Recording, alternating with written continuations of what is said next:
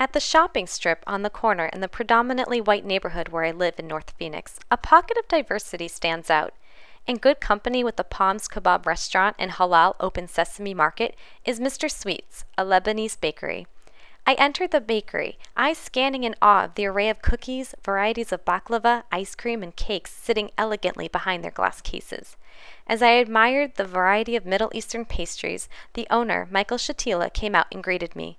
As we talked about baklava and Lebanese ice cream, he also told me about his life and business. Mr. Shatila moved with his family to Michigan from Lebanon in the mid-1970s during the Lebanese Civil War. The move was intended to be temporary, but his family made America their home. Nearly 1 million Lebanese were displaced from their homeland during the Civil War, which lasted until 1990.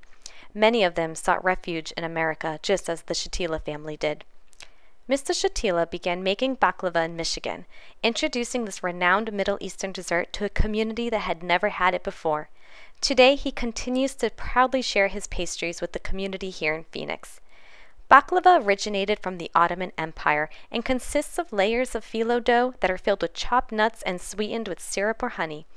Also incorporated into many of his pastries is ashta, a Lebanese cream typically prepared with rose water and orange blossom water, which adds a pleasantly light floral flavor.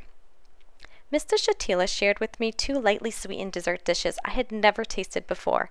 Kunafa cheese pastry is sweetened with honey syrup, and a baklava with ashta and pistachio. The unfamiliar tastes were pleasant to my American palate. His pastries and ice cream are made from scratch ingredients, and I could taste the care that is put into each one. Michael Shatila brings his Lebanese culture into this Phoenix community where customers from various backgrounds can enjoy his pastries.